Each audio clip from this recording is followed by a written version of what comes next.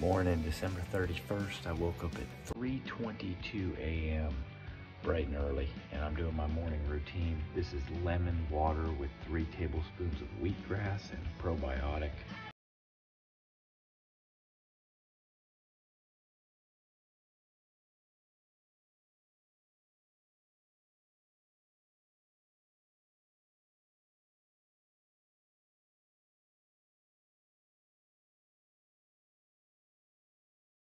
Thanks for watching. Now that the wheatgrass is over, I got my oatmeal going in the microwave. It's about 6:30. I'm still the only one awake in my home right now. About to head out. I hope you guys are ready for another fun-filled day packed full of crazy adventures. The first thing I'm heading to do is a BNI meeting. If you're not familiar with BNI, it is the largest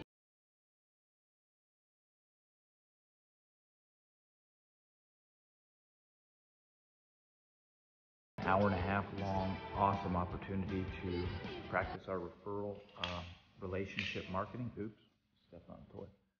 Santa brought that for my son. Anyway, they're still sleeping.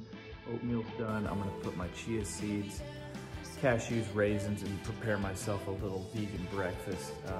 Again, hope you guys can stay tuned this entire episode. We have a woman coming by from the newspaper right after the BNI meeting to present us with an award that we won.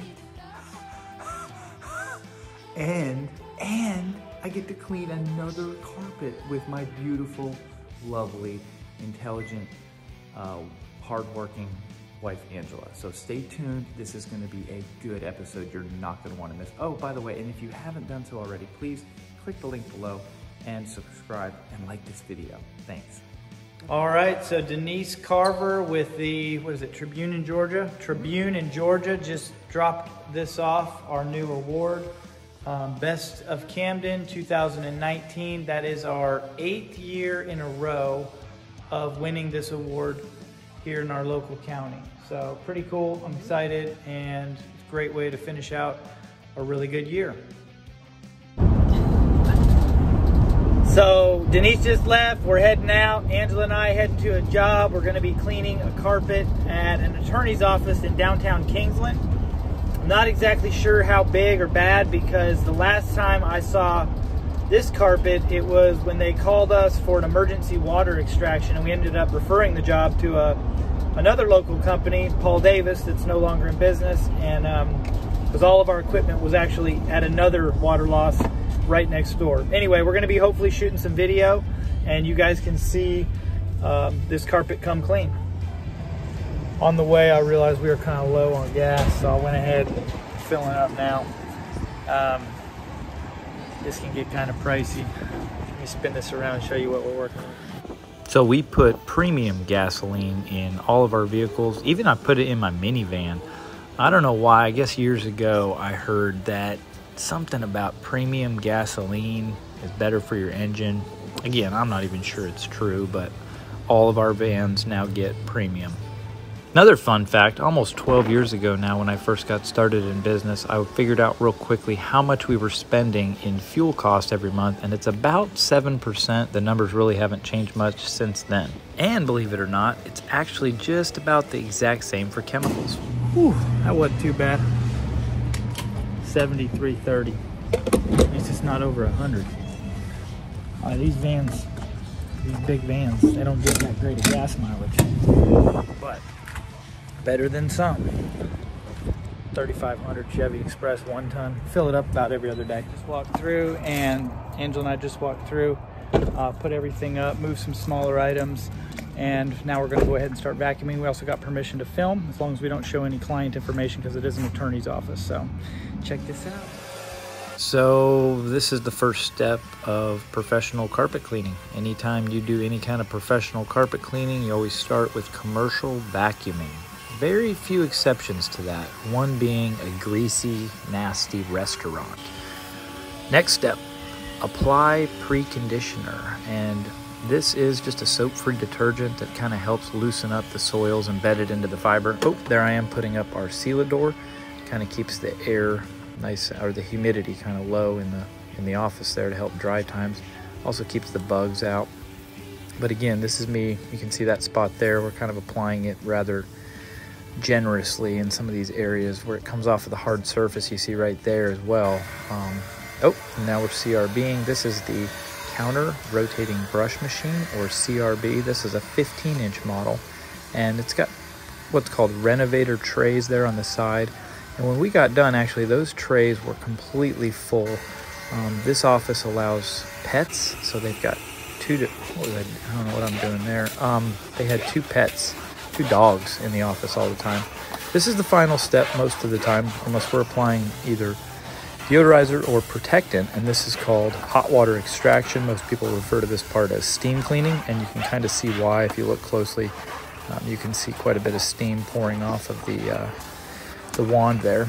And for the nerds watching, that is a titanium 6-jet 14-inch, well, 2-inch in diameter, but a 14-inch head with a Teflon glide.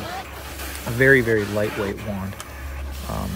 And I really wanted to actually rotovac this job, but Angela got really upset when I mentioned that, and she wanted me to wand it, which ended up working out really, really well. I'm not sure if you guys can see it as well as I could when I was cleaning it, but this carpet cleaned up really, really well, especially after we CRB'd it. A lot of times when we apply our soap-free detergent or that preconditioning, as long as we've done a good job vacuuming, once we apply that and then agitate with the counter rotating brush machine, it actually looks almost clean. And I've had a number of clients say, "Oh my gosh, I can't believe it looks so good. Thank you so much." And I have to tell them, well, you're welcome, but we actually haven't done the final step yet. And they can't believe it. So they're so impressed with just the agitation of preconditioner into the fiber with the counter rotating brush machine. It's a really, really awesome machine that does a great job agitating. This is another great spot here that came out really, really well. It's kind of a rough area. You'll see in just a second, there was some orange spots, and that was actually where the dog had thrown up several times, and they tried a couple different things to get those spots out and really had no luck with that. That table that I'm working around, we don't actually show what's on top of it, but there were 9 chairs on top of the table. And when we got done, we put protection over our shoe covers, and we actually went and set all those chairs down and put little blocks on the little tabs under the legs, and so that when it dries they can just pull those out. But this is just the lobby. Again, this had quite a bit of heavily soiled area in this in the lobby here, especially when it transitioned from that hard surface or that tile and grout to the carpet.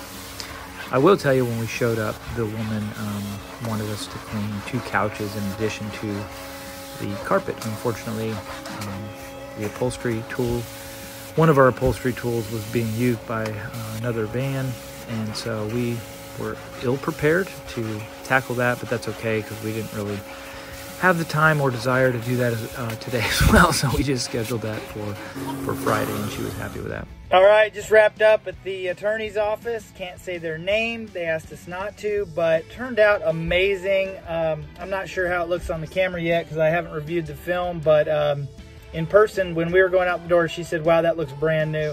Happy New Year." We're going to be going back on Friday to clean 2 sofas. One was Italian silk. So say a prayer for me, wish me luck. We'll be knocking that out and hopefully get another video up. All right, time for the fun part. This is all from that one job, the attorney's office.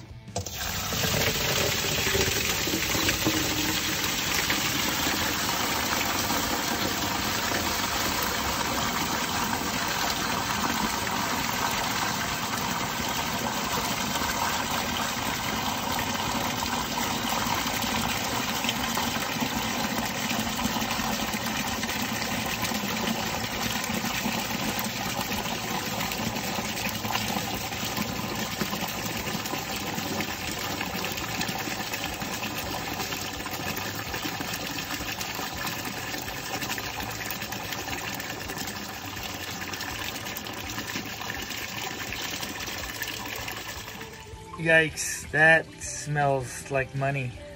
Completely full. That tank was rinsed out, cleaned out, so all that is from that nice, light, semi-clean looking carpet. Thank you folks for watching.